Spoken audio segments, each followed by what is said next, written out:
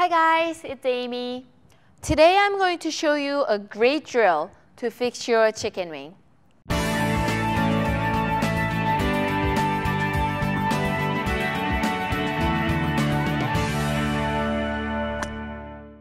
So at the top of the backswing, your right elbow position should be like this. It should be somewhat pointing down toward the ground, and your hand should look like you're able to support a plate in your right hand. But if you chicken wing, it's going to look like this. You're going to either have the elbow pointing toward the back that way or up at the sky, like they say it's a chicken wing, kind of like your elbows flying up like this. So with the chicken wing, it's either you have chicken wing in the backswing only, or you have the chicken wing in the finish only, or a lot of the times amateurs have chicken wing in the backswing and in the finish.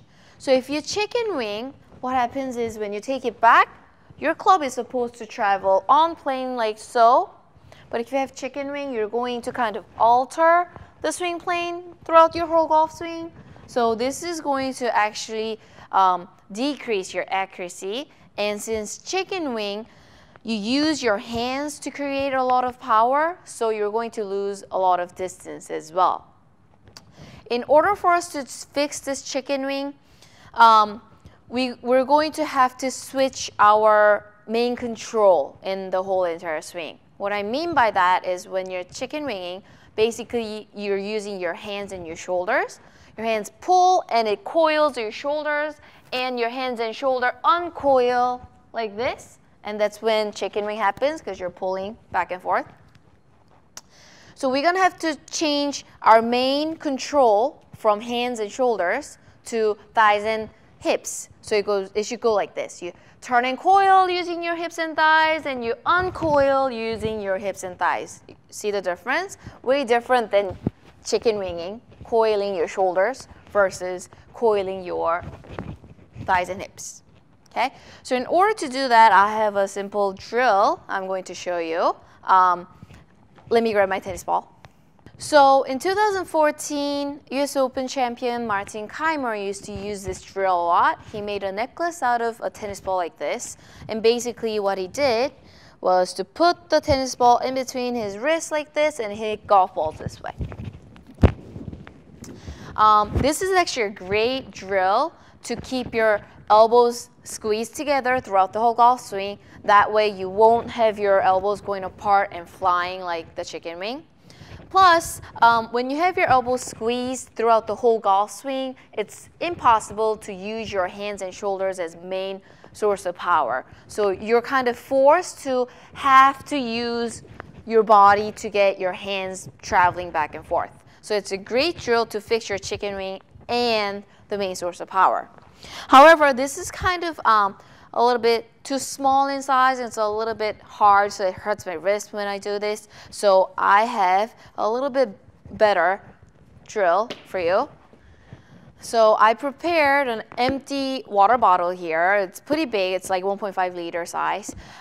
Since this is long in length rather than a tennis ball, if you kind of mess up during the golf swing, it won't fall out as easy as the tennis ball would. So it's easier for you. And since it's bigger in size, it's softer, it's not going to hurt you as much. So basically, this is how you do this. You're going to put the empty water bottle in between your wrists like this. And you're going to make some swings. If you chicken wing, what you're going to do is you're going to spread your elbows out like this, and you're going to lose the bottle. Our main motive is to not lose the bottle. So let's say you squeeze your elbows together so you don't lose the bottle.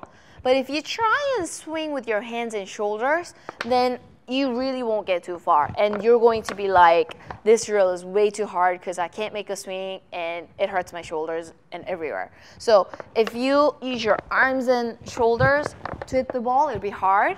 So if you squeeze the bottle and you really use your thighs and hips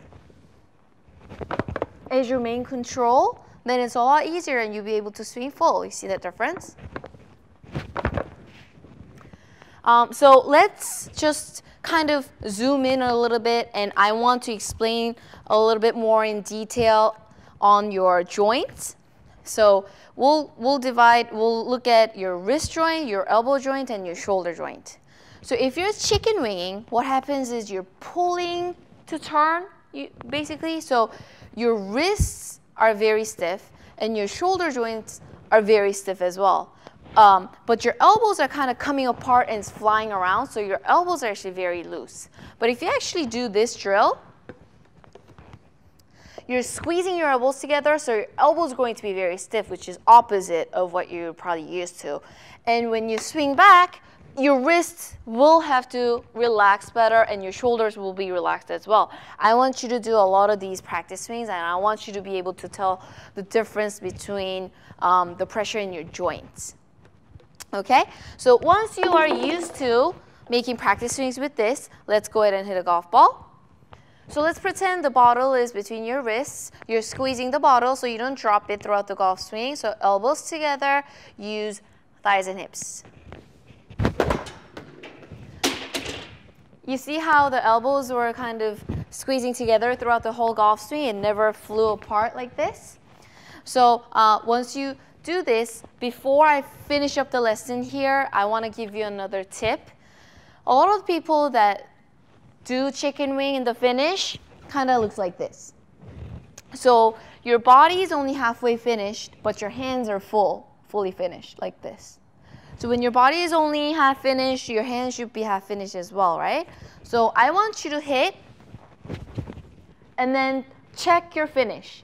So if you're only halfway done with your body and your hands are like this, you want to fix it. So I really want you to try and sync up your hands to your body. So when your body stops at halfway, your hands have to stop at halfway. So once you get used to syncing it up and your hands are where your body is, then from then on, you're not going to finish up your finish with your hands like this, but you're going to finish the proper way with the body turn, so it'll look like this. Once you know how to finish in sync, instead of finishing up with your hands like this, you're going to rotate and make a beautiful full finish. Okay, so those of you who have chicken wing going on, I want you to do a lot of practice swings with the water bottle between your wrists and really check your finish so you sync it up so you have that beautiful full turn finish. I hope you're able to follow along, and I'll see you guys in the next lesson.